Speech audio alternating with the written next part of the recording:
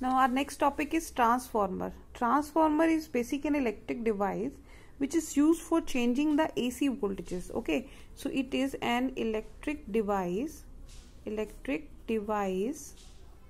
used for changing AC voltages. Means it can be used to increase the voltage or it can be used to decrease the voltage.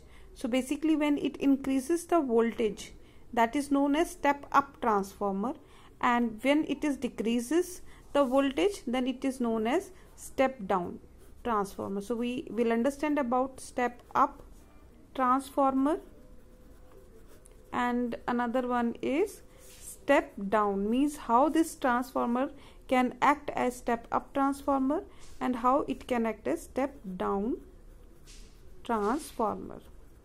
Okay, so now let us firstly study about its principle. Basically जो transformer है, that is based on the principle of mutual induction. Mutual induction we have already studied. What is that? That is whenever the flux changes in one, it produces the change in flux into another and EMF is being induced. Okay, so we will be using this, that is whenever the amount of magnetic flux linked with one coil changes, and EMF is induced in the neighboring coil by due to the flux of the first. Okay, now let us have a discussion about the construction. Here this is a laminated core, laminated from each other. Each sheet is being laminated from each other so as to avoid the effect of eddy currents. As we have already discussed that in case of laminated sheets, the eddy current has been considerably reduced. And this is a first coil which is known as primary coil P1 and P2. That is, we have taken the number of turns in the primary coil to be lesser than the secondary coil.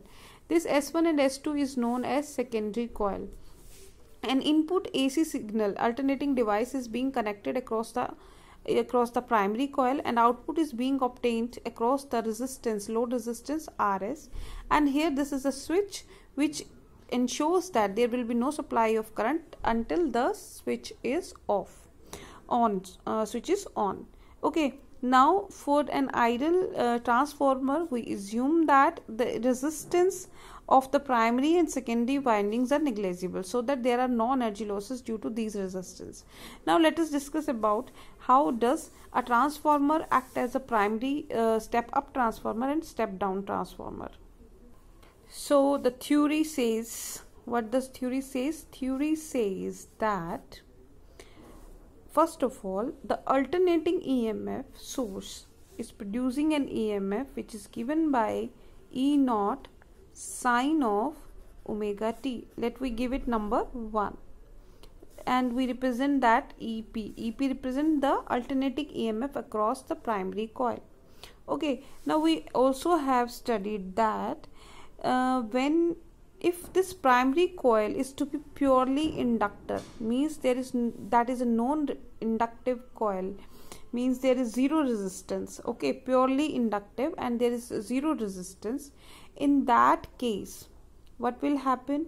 Whenever the sinusoidal EMF is being applied, an EMF will induce which will oppose its cause, and accordingly the current in the primary will lag behind the voltage by pi by 2. We have already studied, so we can say that here the current IP will lag the voltage which is EP by 90 degree. We have already studied in this previous chapter. So in this case we can say the power factor which is cos phi, which will be 0. It means there is no loss or no power dissipated in case of primary. And moreover, if on applying the alternating EMF, if flux phi b is produced, in that case, so जो flux इस primary coil में associated होगा, and since there is negligible resistance of these windings and this primary and these also, so same flux will be generated in the secondary also. So if we say that E turn is the EMF produced per turn, EMF produced per turn, right, and if EP is the voltage which is produced across the primary and ES is the voltage across the secondary, so in that case we can say that E turn, which is equal to rate of change of flux, is given by EP by NP, or which is also same, that is NS by NP, means that flux is same in case of primary and secondary also. So from here we can have the value of ES is equal to, this ES is equal to, this is NS, EP NS by NP, where NS and NP represent the number of turns in the secondary and primary. Now if NS is greater than NP, so accordingly this ES will be greater than EP, means if number of turns in the secondary coil are more than the number of turns in the primary coil, in that case the voltage developed across the secondary will be more. So in that case we can say this will be a step up transformer, step up transformer. And similarly if we say that if NS is less than NP, so in that case ES is less than EP. So it means if number of turns in case of secondary are lesser than the number of turns in case of primary, so in that case the voltage developed across the secondary will be lesser. So since the voltage is lesser, we have decreased the voltage, so we can say that in that case this transformer will act as step down transformer. So basically we can say that if number of turns here are more, the voltage has been increased from its initial value, so that is a step up transformer. And if number of turns in the secondary are lesser, so in that case voltage developed will be lesser.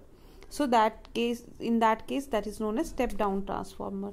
Here this NS by NP is known as the transformation ratio, which basically defines us whether the device which we are used for transforming is an step up or step down transformer.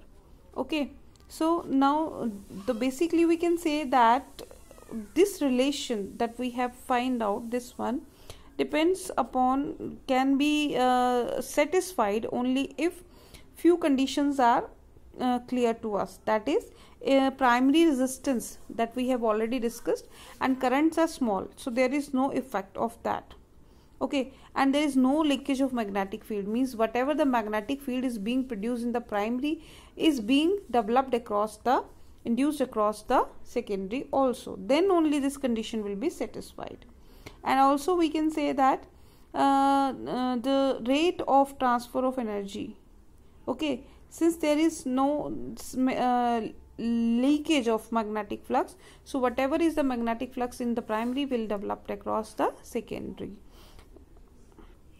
Now as we can say that there is no loss of energy, so the rate at which the generator or the source, whatever we have used, is transforming the energy to the primary is EP IP. We know that power is given by EI and rate of transfer of energy is equivalent to the power, so that is equal to EV IP, and the rate at which the energy is being transferred to the secondary is given by ES IS. So in that case, if there is no loss of energy, we can say that ES IS is equal to EP IP, right? So from here we can find out IS is equal to EP by ES into IP.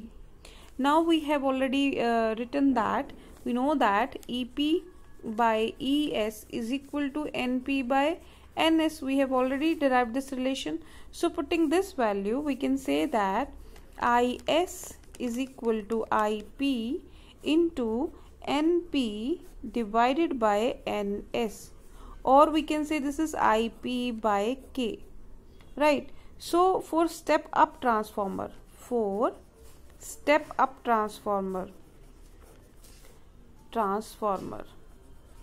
right, NS is greater than NP.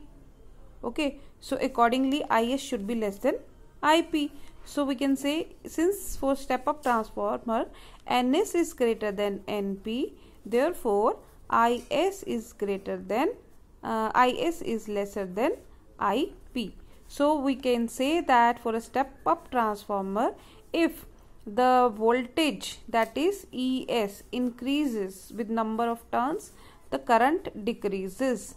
Means whatever is the increase in voltage is at the cost of current. Similarly, we can prove the reverse case also for that.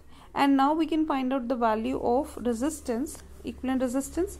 So if Ip is equal to Is, which is equal to Ns by Np, so that can be written as, this can be written as Es by R into Ns by Np. Now Es we know that. What is Es? Es is Ep by R into Ns by Np, and already this is Ns by Np.